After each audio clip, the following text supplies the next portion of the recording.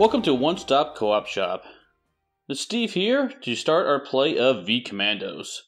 So you see before us, this is a team that the community decided. We'll play as the Blue Sapper and the Tan Scout, and I chose to be the Tan Medic. So I've gathered the tokens to represent each of these characters. Each character has 2 tokens to represent 4 different states. And we'll go through those states in a little bit more detail, but basically you can be visible, stealth, wounded, or in a German uniform. And I've also gone ahead and grabbed the items for each of these characters. So if you see here that's printed, anything that's got a hash mark on it means it's a starting item. So the Sapper starts with a grenade and 2 TNT charges. And then he has his built-in Colt pistol. The Scout grabbed a crowbar and his Colt pistol, and the Medic starts with a med pack and his Sten assault rifle. Now, a quick note on the items. Any green items are one-time use, and any blue items are unlimited uses. With that said, let's take a quick look at our scenario card, and we'll just jump into the game. So just a quick reminder, we're playing the shipyard, and the object is to blow up the dry docks. The dry docks are located in the 2 large tiles, and then once we blow those up, we have to escape. Also, whenever we blow up those tiles will actually be physically removed, and any tokens adjacent to that will be removed. So the nice thing is, once we blow up these tiles, these spawn points will also be removed from the game. Okay, now let's jump into the rules. So let's take a quick look at the V-Commandos game turn. So every turn in V-Commandos, you start off by drawing an event card in the event phase, and then the commandos, in any order of your choosing, will take their actions. So one commando will take all their actions, then the next commando will take all their actions, and so on and so forth. After that, we'll jump to the enemy phase. The enemies can go through 3 separate steps where they're going to send reinforcements, they're going to move, and they're going to try to shoot. And then the last step is the end of turn phase, which is simply check for victory. And with that, we'll just rinse and repeat. So let's get started by jumping into the event phase. So let's jump into the event phase. Our first event card is, well, this card. I'm not going to read that title to not offend our German viewers. But this says, during this turn, for each enemy unit eliminated, eliminate 1 more regular enemy unit on the same tile. So that's awesome. If we kill one guy, we can kill another guy for free. And that's the flavor text on here. The worst is yet to come. The other thing that's important to look at is this indicator at the bottom, north with the arrow up. So what that means is we have this tile on the board, near the board, this compass tile. That means that when we do spawn enemies and move them, if we're all stealth, they're going to be moving north if they can. So that's why that's important to know. It's a nice way you can actually plan your actions out in advance.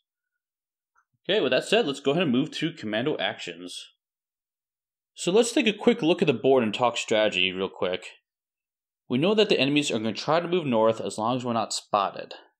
So the enemies are going to spawn into this middle tile with the alarm, into this medium tile down here, and into 2 dry dock tiles because of those 2 spawn points up there. Now, assuming that we're not visible, they're all going to try moving north. And there's no door in this small tile, so anybody who spawns here is not moving. Obviously, dry docks is nowhere to go north, so they're not going to move either. But the guy down here in the medium tile is going to move north because there's a door here. So he's going to unlock the door, move into this small tile, and lock that door behind him. So what that tells us is most likely there's going to be 2 enemies in this tile, 1 enemy in this small tile, and then 2 enemies in each of these large tiles. Now it's going to be a little tricky because we need to somehow get TNT planted in these large tiles, and I'm not sure how to best do that. Now we have the Sapper, who's awesome at planting TNT traps. He also starts with 2 TNT, so we don't even have to go over here to pick up TNT. We could just kind of head out this entrance and head directly to the dry docks, which might be a good plan. Now the Sapper, he can actually go through the walls and plant TNT as well. I think our best bet is probably to head north towards that door, silently unlock it if we can, and eliminate some of those enemies there while there's not too many, and then have the Sapper drop some TNT. So let's take a quick look at the commando actions. So generally a commando can perform 3 actions per turn, and here's a list of the actions. Most actions use 1 action point, so that makes it real easy, with a couple exceptions. You can pick up or drop equipment for 0 actions. So that's one way you can trade items in this game. You can't actually trade directly to other commandos, but you can drop one on the ground and have someone else immediately pick it up. And you can also blow up TNT charge that's been placed on the red side. So what that means, I'll show you later, is when you put TNT on the ground, plant it as a trap, you'll flip the token over on the red side and show that it's not equipment you can pick up, it's actually a planned trap. And that costs 0 actions. The important thing about this game is anything that costs 0 actions, you can do almost any time. And I say that as long as you're not interrupting a commando action or an enemy action. So moving takes an action generally, unless you spend an extra action to stay stealthy, moving to medium tiles. Opening, you can open trapdoors for an action. You can enter or exit through trapdoors for an action. Shooting's an action. Using any equipment you have in your arsenal takes an action. And then if the alarm's active, you can use the action to switch it off. But you can only do that once per terrain. Once you turn it off and the alarm turns back on, the Nazis are smart enough to realize that, hey, you know what? One false alarm might happen, but 2 false alarms? Nope. They don't believe it anymore. And then there's some other options you may do depending on the scenario you're playing, where you might need more actions to do whatever it says on the card. And then the last thing you can do is you can save an action to get a +1 action token. And that's super useful because you can spend that +1 action for later time, almost any time you want. So let's go and jump into the game. Our first commando go will be our sapper. See in the top left corner, he's got some faded circles. That's where we're going to keep track of our actions. So we have a potential of 3 actions we can take. Now that's important because as you take wounds, you'll be placing these wound markers on top of those spots, which means you have 1 less action. So the more wounds you take, the less actions you can take during your turn. But right now we're not wounded, so we can take 3 actions. Also, some of these spots have a blue and red half and half side. That means you can actually spend an action to save an action in those spots. So normally you can only save 1 token, but the sapper can actually save 2 actions between his turns. So first thing first, let's go ahead and enter the tile. You spend 1 action to move into any tile, and you have to place your token into one of the open slots or circles. If all those circles are filled, you cannot enter that tile, and that includes enemies and commandos. And it doesn't matter where you put them in the tile, it's all one area. Now, if you enter a medium tile like this, you immediately become visible. What that means is if you notice on the bottom of his token, this is visible side, he has an eyeball, which means he's visible, and he has an alarm token, which means an alarm will be triggered and will be spawning more enemies. That's probably not something we want to do right off the bat. So we have an option whenever entering a medium tile to spend an extra action. So this costs 2 actions to enter that tile stealthily. If you move into a small tile, you always go into stealth as long as you're not visible and there aren't enemies that can spot you. So our sapper has 1 action left. I think for now, because we kind of want to move methodically, he'll save 1 of his actions. So I'll store a +1 action on his card like this. And that's going to be our sapper's turn. So the next commando to take his turn will be the scout. The scout has a cool ability where he can spend 1 action to stealthily move into a medium tile.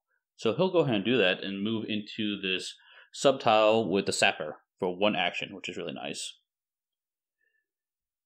His second action, I think we'll go ahead and store or save up another action, which is super useful in this game in my opinion. Our scout has 1 action left. Let's go ahead and move north through this open door into this small tile here. Now, how line of sight works in this game is if you can move there, you can shoot. You can see there and shoot there. So even though there's a direct line to this Nazi guarding this alarm, he can only see 1 space to his left and 1 space to his right. You can't see us, even if we were there. But it doesn't matter because we're stealth. And last but not least, I think we'll do the same thing with a medic. He'll spend 2 actions to enter this tile, and spend another action to save an action point. So we're moving slowly but methodically in there. That will conclude our commando turn, and we'll move on to the enemy phase. So enemy phase consists of 3 steps.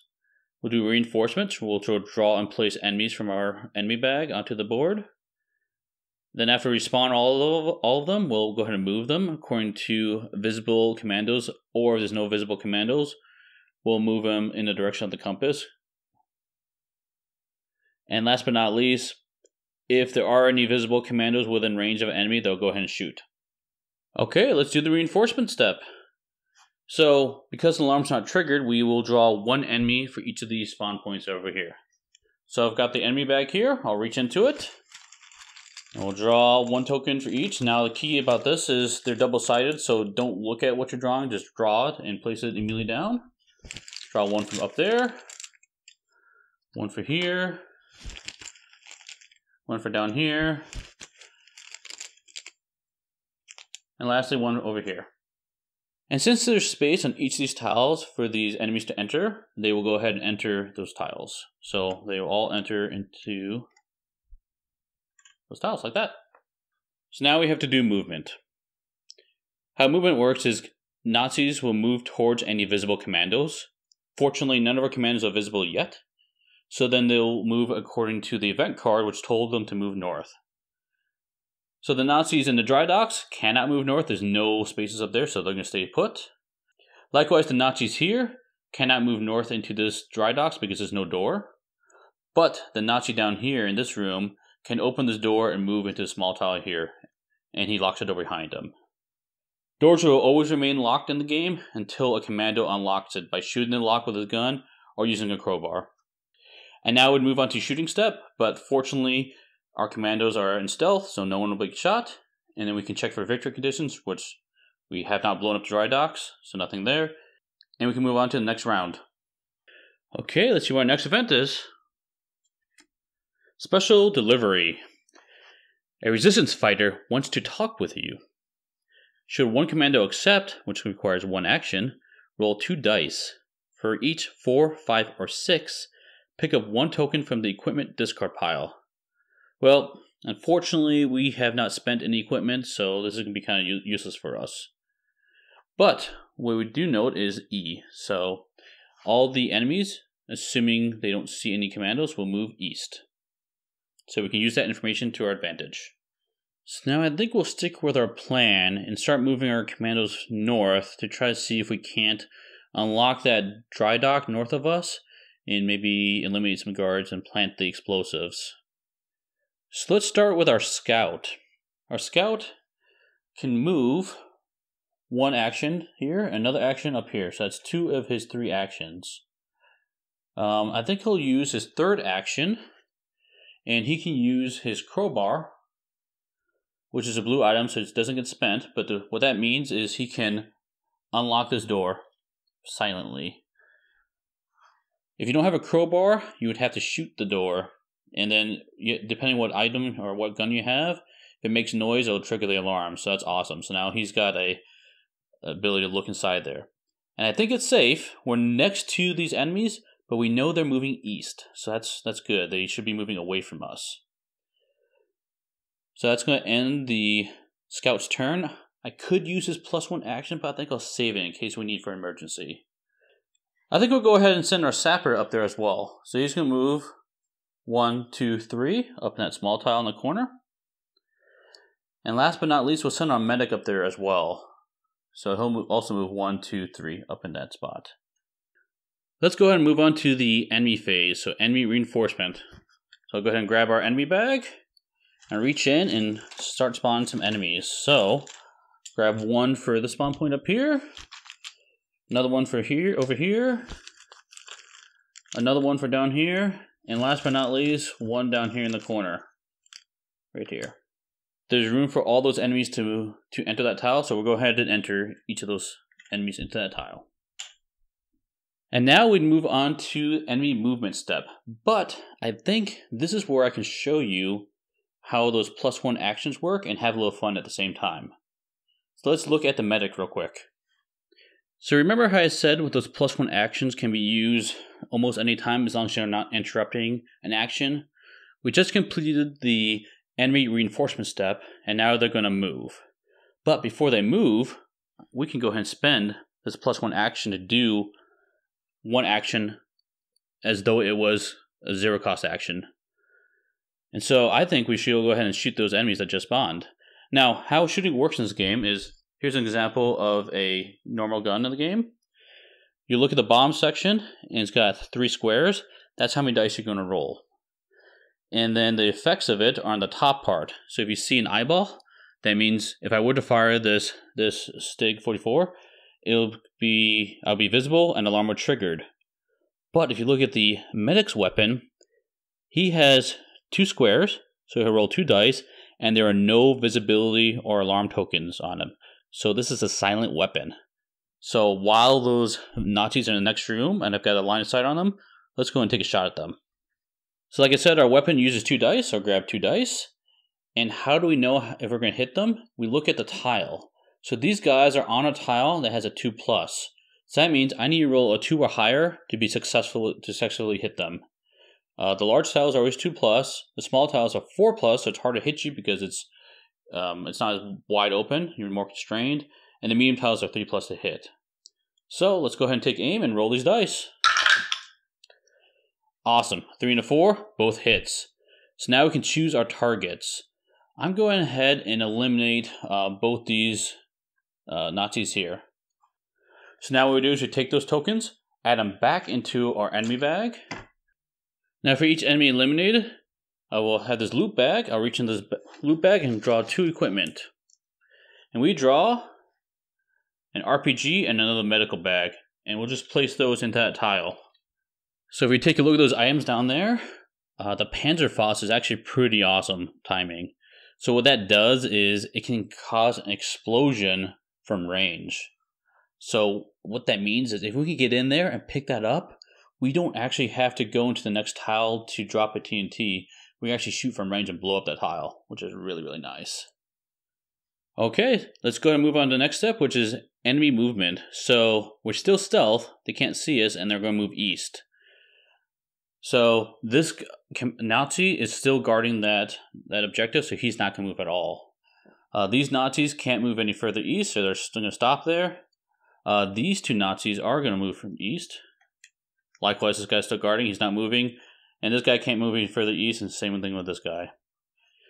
So that's going to be all the movement, and then we do shooting. Fortunately, we're still stealth, so they can't see us. We'll move on to the next turn. Okay, let's see what happens next. We've got company. German High Command sends elite troops in the area. Permanently remove 3 regular enemy units picked up from the enemy reserve and place them back into the game box. So what that means is we'll actually have to go into enemy bag and draw 3 tokens. 1, 2, 3. So these 3 enemies, which are regular enemies, will get removed from the game. That's bad because if we ever run out of enemies in that box or in that bag, we can lose the game.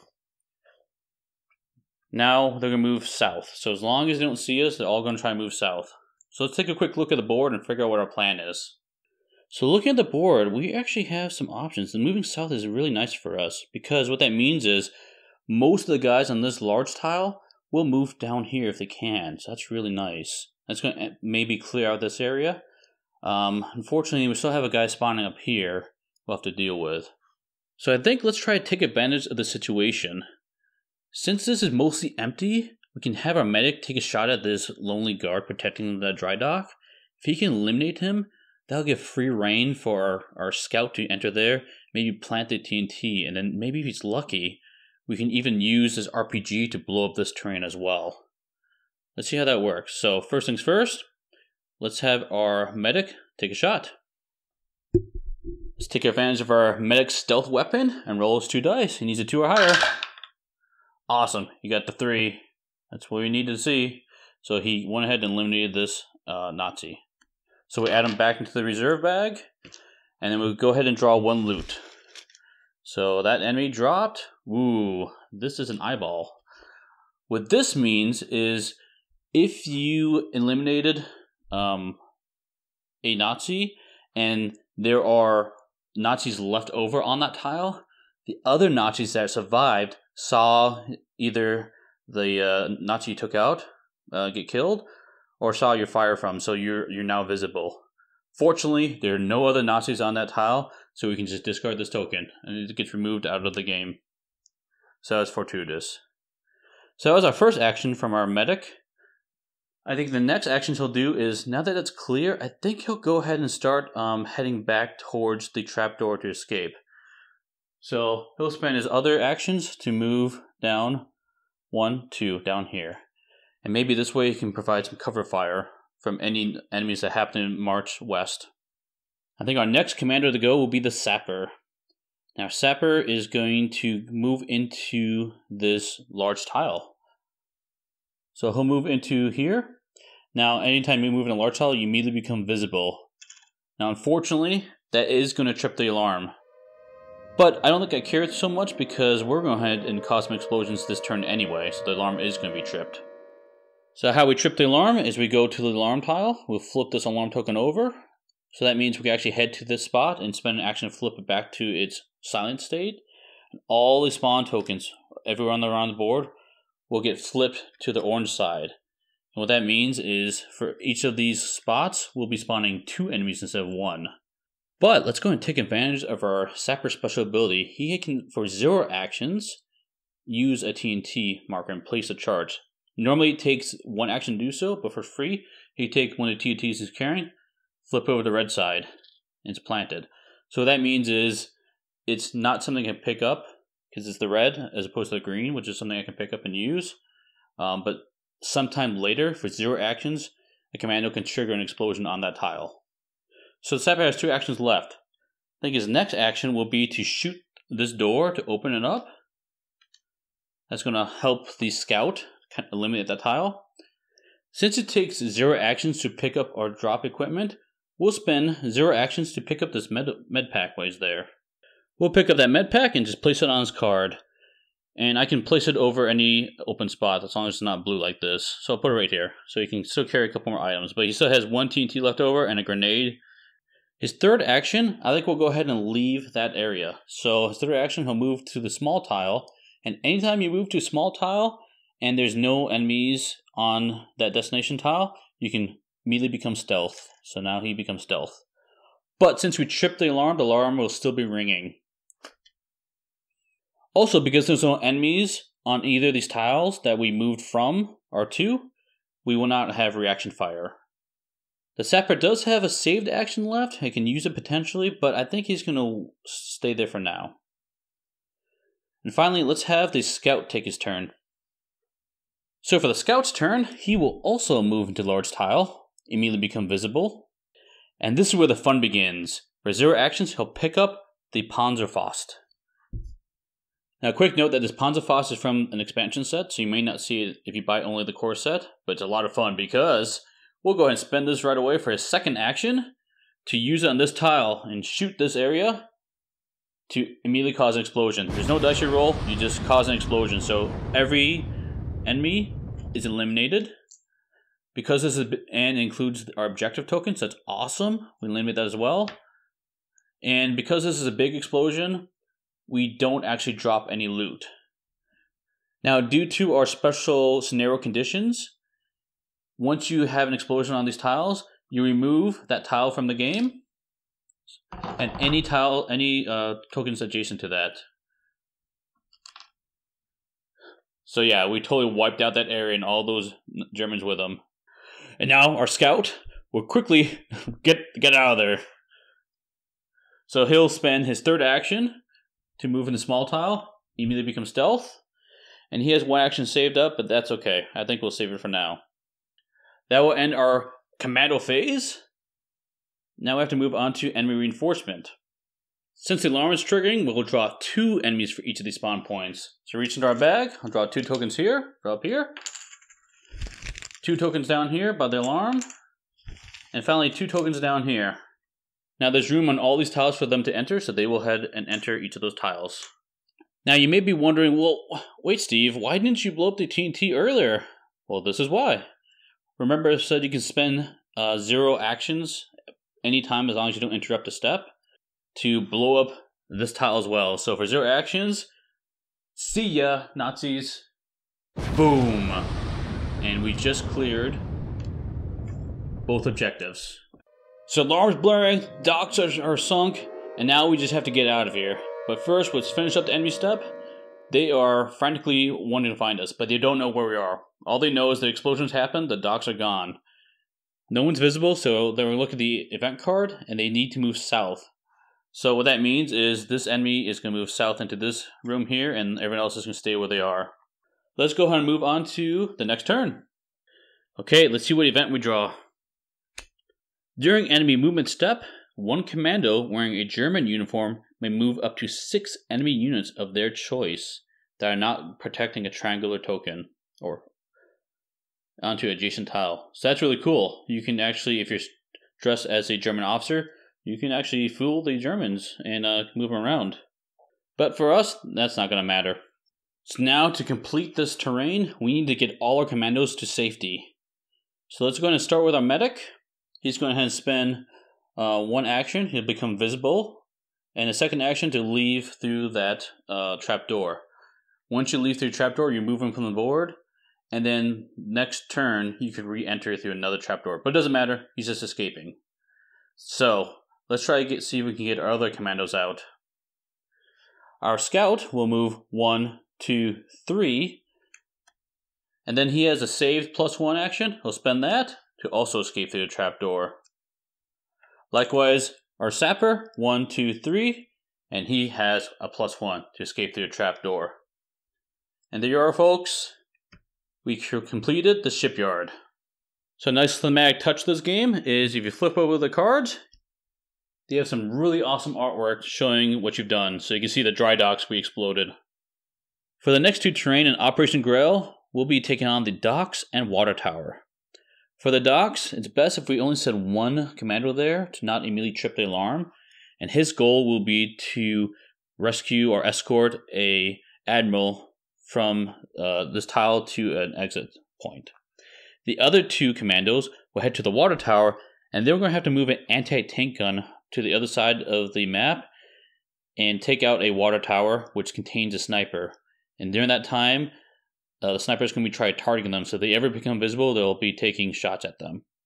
So what I'd like to do is ask for your help again and help me decide which commando to send on a solo mission to the docks while the other two take out the water tower. So leave your suggestion in the comments below, and I'll see you at the next stop.